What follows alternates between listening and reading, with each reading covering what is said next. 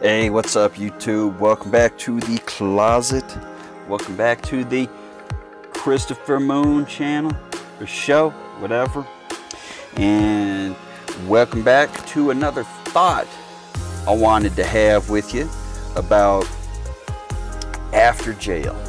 About after I got through the scariest part of what I thought was, the scariest part of this process, this DUI process.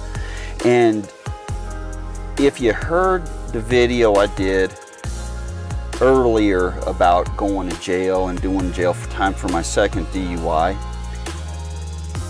then good. I'd link it, but I don't know how. And, really, I'm not that big. You can find it, it's in there.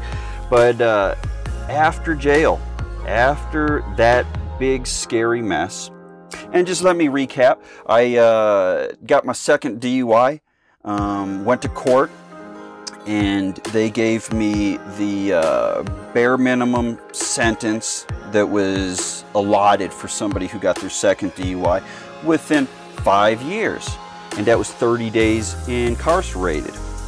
And for me, I was able to take the weekend program. That was something available in Arapahoe County, Colorado at the time of my DUI, and it was pretty cool.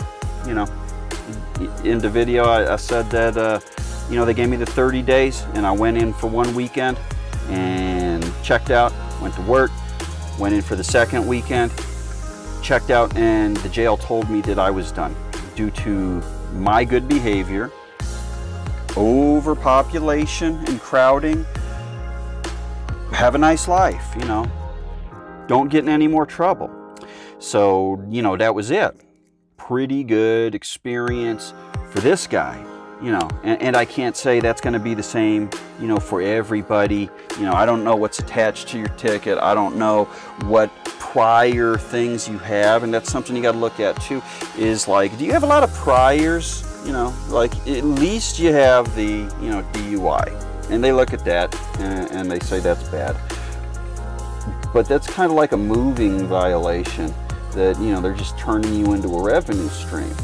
If it was, you knocked off a 7-Eleven, you went and, stole some cheeseburgers at McDonald's, you pulled your sister's hair, you kicked a cat, they're gonna know, and the judge is gonna look at all that and say, man, this guy's a cat kicker? Heck no. Give him as much as we can give. People are people, and things affect them. Keep that in mind. The judge isn't just, he's not just a judge, whoever, it's a person that is going to respond to things that they see, read, whatever. So just, keep that in mind for your special day, and don't worry, you're gonna be okay. Just face it, you're gonna be good. And after is what I want to talk about today. All the little things that you got to do after the scariest part's done. Now it's time for the annoying stuff. And actually the stuff that I enjoyed and it helped me grow a lot too, was this probation. And probation, like, it wasn't too bad. Like, you're gonna get a probation person, like, assigned from either a third-party thing or from the courthouse you went to. And mine was at the court.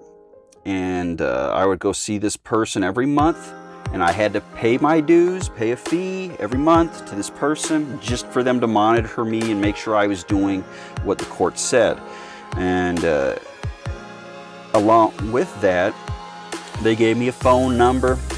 They gave me like a code, and they gave me two colors, yellow and purple. And I had to call this phone number every day between the hours of midnight and like 6 to 8 in the morning. So like, it was like this little tiny window of the day. And it kind of pissed me off too, because you'd have to call, you'd have to know that 8 to 9 digit number every day, and then you would have to sit there and listen. And if you didn't call within that time, you were non-compliant, and it just really bothered me because, you know, we got to rearrange everything in our lives for them. Once this happens, you got to rearrange everything. If you're working swing shifts, you better wake up and call that number. If you're working midnights, you better be able to like slide over and like call, you know, within that time frame, hopefully. You know, there's just a lot of stuff that, you know, they don't care. You know, you broke the rules. They don't care. You do what we say, no matter how crazy it is. Or, you know, we're going to screw you up and send you back to probation, maybe back to jail, you know, back to the judge. Tell them you're not doing what you're supposed to. So you just got to do it, you know. And then every day once I'd call that, like I already had trouble with transportation, you know, right? I was working out at the airport. It's kind of hard to get out there without a car, you know. And then, like, on top of that, then you got to figure a way how to get to this, like, center where you can, like, leave a urine or breath sample and give them more money. You know? That was the most annoying part. But it is, you know, it is something that's character building. It's something that sucks. It's something that you have to deal with. And you can't just, like, complain or cry it away. It's just something you deal with. And it's something that makes you tougher and stronger. And like, you know, it builds that stone skin. You know, I've got to do this. Okay, let's do it. You know, you just do it. It's just something you do. And then on top of that, you got the classes every week. Every week, depending on what track you get, on what letter you get. I don't remember. I think I had track 2, letter G, letter F, something like that. I don't know. But it was a lot. It was a lot. And, you know, I was kind of upset. You know, once you're in there, it's like, you know, you got to see all these people you don't know. You're forced to, like, you know, buy a $30 crap book. And like, you guys never read it. You're just talking. But I kind of learned, you know, in those classes that I liked those classes. Like, it was another time for me to, like, grow and, like, hear somebody else's story. You know, I thought I had it bad because, you know, I had my little DUI and I had my troubles. But, you know, it's something really neat once you go into one of these groups and there's, like, you know, a 17-year-old girl just crying and spilling her life story about, you know, boyfriend troubles and like just all this stuff, parents, like stuff coming at them, and you can really put together the pictures of, you know, what happened the night of, you know, when she got in trouble, the factors that drive people in general to, you know, run away from reality and get that drink, you know, and it's always going to be there, you know, even once you get done with your DUI. And you've been MIA for like a year or two, and then you come back and somebody finds out, oh, Chris he's done, he can drink again. Oh yeah, and they're trying to pull you back. They get you and they're trying to pull you back, no matter what, no matter how hard you fight. They want you back in that bar stool next to them because it's fun, right? You know, that's crazy. We all love our friends, you know, but if they just want to keep pulling you back towards that, look at it. Are they really your friend, or they just want somebody fun with them that can, like, you know, vibrate at that level of misery with them? That's really what it is. Like, you know, people want you to be with them on their level all the time. I want my friends to come with me, and if I'm drinking, I want them drinking. If I'm smoking, I want them smoking. You know, whatever it is, you know, you do together. Birds of a... Exactly, right? So, be careful with that once you get done. But while you're going through, these classes and you're hearing these stories, you know, get on a human level, and like you can connect with it and just see, like, You know, I really thought I was going through some stuff. And this is something that helped me get through a lot of this, was I really thought I was going through some stuff. Until I started, like, you know, really listening to some of the people that came into those classes. And they became friends. They became, like, you know, somebody that you could, you know, you could tell your stuff to, like, oh, you know, this happened. You know, on the night, you know, the cop did this. You know, you hear a lot of stuff, a lot of blame throwing, and not a lot of, you know, owning up to anything. But, you know, it's forced on you. It's state forced. So there's not a lot of people in there saying, like, hey, I need help from this or that. It's more, I'm being forced to be here. I don't have an issue. This is BS. And that might be true, you know. We're all not just freaking alcoholics because we have a drink and get a DUI, you know. You know if you're an alcoholic. You know if you need a little help. And once you need that help, once you need something, you know it. You know it, you feel it, there's a change in your system, and you go seek it. But when somebody's holding a thing to your head and saying, if you don't do this, you know, I'm taking your freedom. I'm taking from you. You have to do what I say. Then people don't get the same, you know, result that they would have in that class if they didn't choose to do it themselves, or if they were not open enough. Be open enough to receive everybody's pain around you. Collect their stories, collect their stuff, and like, it helps. It'll help build you up. That's the mortar that's going to help build you up and build you stronger. Like, yeah, you know what? I've been going through some stuff. But then you start seeing that other people are going through some stuff. And then you see, you know, what causes this stuff. You know, everything. And maybe you do want to go out and drink some more, do whatever. That's fine. There's nothing wrong with that. Just, you got to be safe. You got to be safe. You can't get behind the wheel. You know, you just can't do it. Not anymore. Not ever.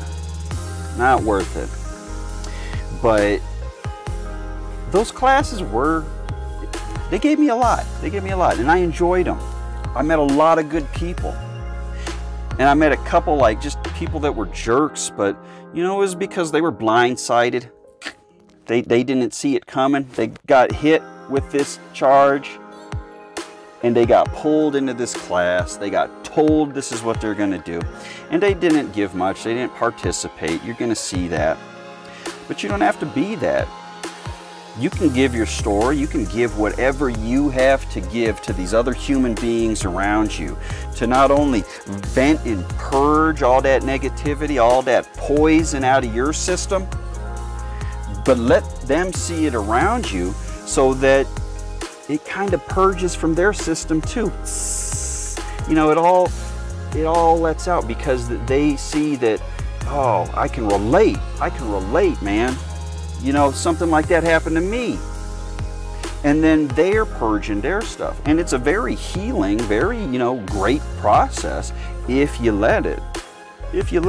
Or, you know, you'd be the cool guy in the back that's all pissed off, and you don't take anything from it. You just give them your money, and you just spend your life, you know, your time sitting there mad.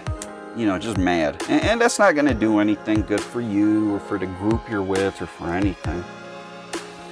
Just, you know, do your best to try and enjoy it. Find the little things in there that make it worth it, and just power through, because it's something you got to do anyway.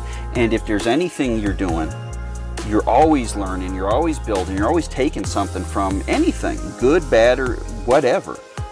And I'll tell you what, the stuff that's bad, that is the stuff that's actually going to build you up into something stronger and better. Because you're dealing with something that's not fun, you know, that not a lot of people deal with, but you got to deal with it. And that's just making you stronger. That's just making you better. That's just building you up. You're going to have a little bit of armor on you that nobody else has, because you went through something that not everybody gets to go through. A lot of us do, but not everybody. And it's just going to forge you for the battlefield in the future. So, you know, don't look at these things like it's the end of my life. This is terrible. It's over.